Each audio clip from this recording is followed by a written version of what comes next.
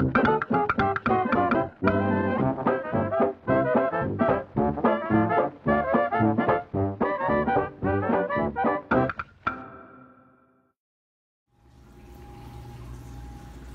guys, so today we're going to be going over your lab number 2, which is your histology. So histology always refers to the tissues, so we're going to be looking at some tissue types today. Alright, so first of all, we have what is called your simple squamous epithelium. So from what you're learning in lecture, you probably know that this means it's one layer of flat cells. So you can see just the one layer of cells right here. The only structure you actually need to know on here is the nucleus, which you can see this little dark spot right here. So this tissue type you can find in like your alveoli, in like some of your blood vessels. So this is just like a thin layer that allows like stuff to pass through sometimes. So like gas exchange in the alveoli, for example. Alright, going on, we have what is your simple columnar epithelium. So both these that I've covered, your simple squamous and your simple columnar, these are both epithelial tissue. Remember your 4 tissue types. So your simple columnar, you know that this is a single layer of column-shaped cells, which you can see right here. A couple things you need to know on here. Your nucleus is this little dark spot right here. You have your cytoplasm, which is like the fluid of the cell, so you can see all of this space right here is your cytoplasm. Plasma membrane is just going to be this outer covering of the cell. You also have cilia or microvilli, which kind of line the cell right here. And you can also have goblet cells, which you can see right here. So for example, this tissue type, so you can find your simple columnar epithelium all along your digestive tract. So your microvilli here actually is going to increase your surface area, and this will allow more room for like absorption of nutrients and everything along that tract. So going on, what you see right here is your pseudostratified columnar epithelium. It's a really long name, and basically what it means is that you only have one layer of cells, but because of the organization of the nuclei, it kind of looks like you have multiple layers. So it looks like it's fake multiple layers. So that's what pseudostratified means essentially. But each cell is attached to your basement membrane right down here. A couple things you need to know. Your nucleus is going to be this dark spot right here. You also have cytoplasm again, which is here. Your plasma membrane is just going to be this outer covering of the cell again. Your cilia, you can see right up here, it kind of forms this little, kind of almost brush border kind of thing. So what cilia does is it basically just sweeps stuff along. You also have goblet cells in here, which I don't really see in here, but remember from your simple columnar is those little cells between the cells. And that's what secretes your mucus. So this tissue type, a common place to see it is right here, lining your trachea.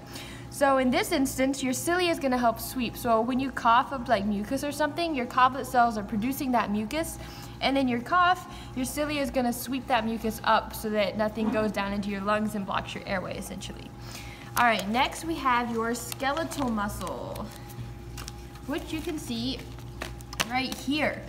So remember, you have like smooth muscle and you have skeletal muscle. There's differences. So here you can see your skeletal muscle. This is what forms all of your voluntary muscles. So your biceps, your abs, whatever you want to call that. Couple things you need to know. Your muscle fiber is actually this whole cell right here. So muscle fiber is the same as a muscle cell essentially. Something unique about this type of muscle is there are multiple nuclei per cell. This is because your muscle cells essentially go the whole length of your muscle. So it requires like more brains, so to speak. Anyway, so there's multinucleated cells basically. You also have striations, which you can see are these little lines right here. And you'll learn later on, this is actually what your microfilaments, so like your actin and myosin, the way they act, they form these striations within the cell. So this is your muscle cell. Moving on, we have your adipose, which is a type of connective tissue. So you probably know that adipose is kind of the same as fat tissue right here. So you can find this anywhere you find fat in the body essentially. So your nucleus is actually going to be like, for example, right here, this little dark spot is your nucleus. And you have your plasma membrane lining the outside, and then all of this within is your fat storage area. So in the case of this tissue, the fat storage area takes up so much space that like kind of pushes all the organs to the outside. So that's why you see your nucleus right here on the outer edge of the cell. So next we have your hyaline cartilage. This is a type of connective tissue, again, just like your adipose is. Basically, any tissue type that isn't an epithelium or a muscle, that's going to fall into the connective tissue category. So this one's a little more confusing. You have what's called your lacuna. So if you look right here, for example, you see this little space outside the cell. So in the case, because cartilage is kind of a more dense, harder tissue. So in order to have spots for the cells, you have these little indentations within the tissue that you can find the cells in. So this lacuna is actually like a little hole kind of within the tissue, and that's what your chondrocyte or cell is located. Your nucleus is going to be this dark spot right here. Plasma membrane, remember it's not this outer layer because that's what the outer edge of the lacuna is. It's like going to be this second membrane sort of right here, you can see. You also have cytoplasm, which is everything within it. And in the case of hyaline cartilage, cartilage are like a lot of connective tissues, they have what's called a matrix, which is essentially everything you find outside the cell. So for hyaline cartilage, all of this is going to be your matrix. Alright, this tissue type you see right here is your compact bone.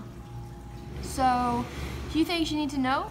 Remember your lacuna over from the hyaline tissue, you also have a similar thing within the bone tissue. So, these are going to be your osteocytes, or your bone cells right here, and these are going to be in little pockets within the bone tissue.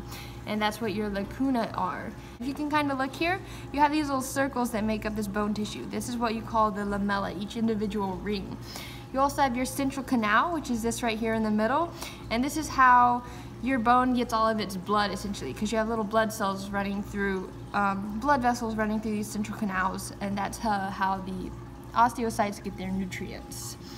Lastly, we have your blood tissue, which you see right here. So you'll get into more depth in this later on, but some basic things you need to know. This is also a type of connective tissue. You don't really think of blood as a tissue, but it actually is. So you have your red blood cells, which are basically all of these cells right here. Everyone knows what the red blood cells are. You also have white blood cells, which are these bigger ones you see right here. These are like your immune system fighters. This is what fights off bacteria and stuff. Your platelets are going to be these little things up here. This helps with like coagulation and everything. You can find these all throughout the blood a lot. And then plasma, remember connective tissue has a matrix. Plasma is actually the matrix of blood. So it's going to be all of this fluid within here, and that kind of helps blood flow. That's like the fluid of the blood. And that covers all of the tissues that you guys need to know. So thanks.